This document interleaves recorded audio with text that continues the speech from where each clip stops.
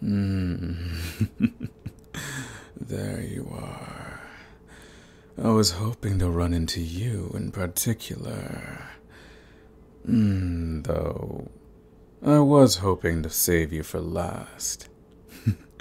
But since you're here, I suppose there's no harm in indulging myself now. Oh, I love that look on your face. That particular look of fear, confusion, and panic.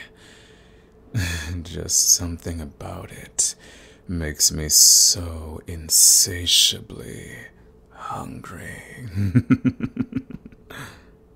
It's almost as if part of you still doesn't quite understand what's going on here.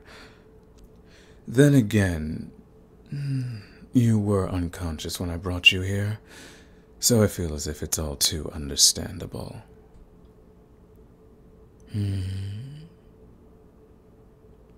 Where are you? Why, you're in my kitchen, of course. Though I suppose your confusion is understandable. While it does look an awful lot like an abandoned graveyard, I can assure you this is my kitchen. Mine. My kitchen. My pantry. My freezer. My meat locker. Regardless of what you want to call it, this is where I keep my food.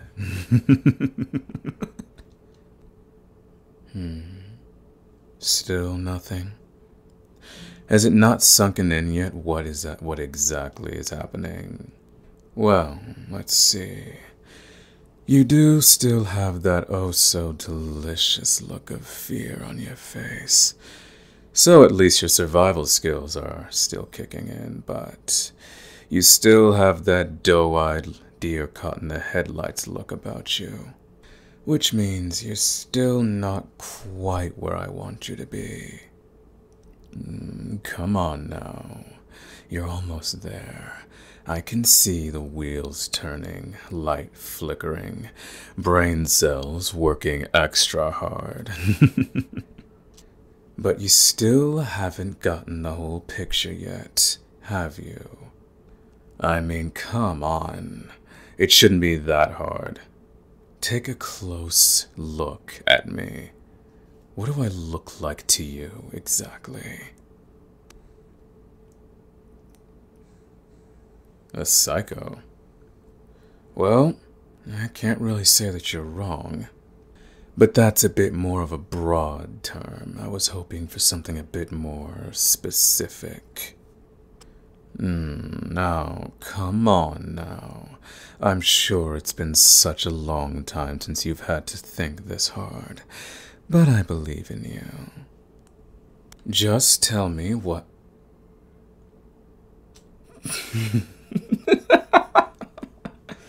And what exactly is that? Oh, a knife. Is that what that is? Could have sworn it was a knitting needle. Oh, you're going to kill me, are you? Take your best shot. Oh no, I believe you. Really. I can tell by that look on your face that you mean business. Please don't hurt me. I'm already so scared. You have me absolutely trembling.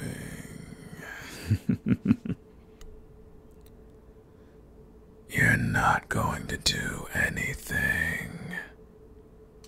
I would advise you drop that knife before you cut yourself. On second thought, please do. The scent of your blood in the air would only serve to whet my appetite, and I've already had my fill. Have you figured it out yet? Have you finally made the connection?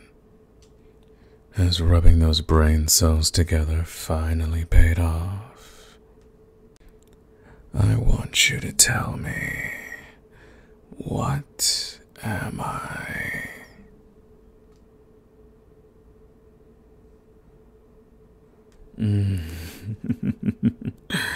Yes, correct.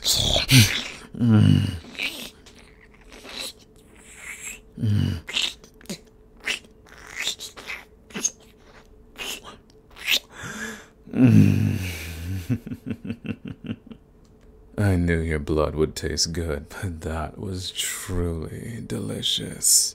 And paired with that scent, it's intoxicating. Oh, and your screaming. It's truly music to my ears. I could listen to it all night. I was right in my initial thought. Someone like you should definitely be saved for a special occasion. I just needed a quick taste to be sure. And now that I am never letting you go.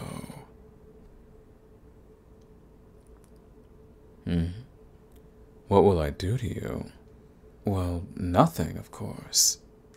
Well, nothing yet. As I said earlier, I plan on saving you for a special occasion, much like a bottle of champagne.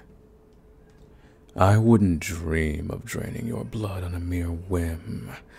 No, someone with your blood must be savored. Though I suppose until I have a proper place to store you, you are free to walk among the tombstones.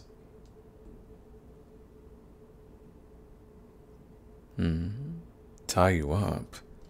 Now why would I bother with something so tedious? Especially when I know you can't go anywhere. What do I mean? Well, exactly what I just said. You can't go anywhere. I have no real reason to tie you up, stick you in a room, or keep an eye on you when I know exactly where you are, and that you can't get far. As I said earlier, this graveyard is my kitchen. It's the place where I store my food. Do you really think I'd keep my food in a place where it can just leave? If you'll be so kind as to take a look over there, far off into the distance, you'll notice a very large fence. Originally, it was put in place to keep out grave robbers and other would-be trespassers. I went and took the liberty of modifying it a bit, making it nice and sturdy, and impossible to climb. I also went ahead and sealed off the exits as well, so no need to worry about you getting loose. So you see, there's no real need for me to worry, because I know exactly where my food is. So there's really nowhere for you to run or hide, because I know this place like the back of my hand. And with your delicious scent, I could sniff you out from a mile away. So really, you can hide as much as you want. It won't really matter. I'll always know exactly where you are. But now I'm suddenly hungry all over again. I suppose it has been some time since I restocked my kitchen, so I guess I'll have to go back out and stock up again. Do try to make yourself comfortable. Well, as comfortable as you can. It's not as if you're going anywhere.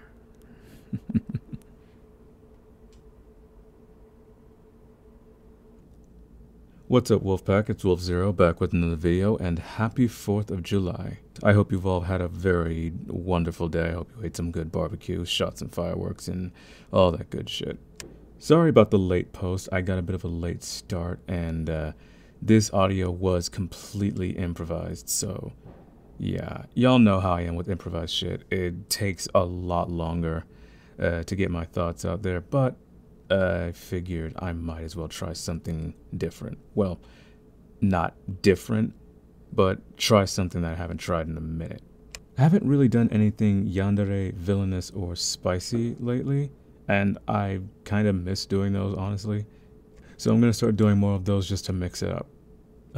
Part 2 of the Summoners series will be coming out hopefully next. I'm pretty sure I said I was going to improv it, and I'm sorry, but I honestly don't think I can. I can't remember if I did, but if I did say that, I'm sorry, I don't think I can do it. Some things are just easier to improv than others. Also, apologies if you hear fireworks going off in the background, because I don't think there's much I can do about that. But anyways, yeah, I'm just gonna work on scripts for the series, just because it'll be easier for me to get them out. But yeah, other than that, I'm still working on getting original content posted. Got a few ideas for some audios that are definitely more heavily yandere, villainous, and spicy, because honestly, I miss doing those kind of audios too.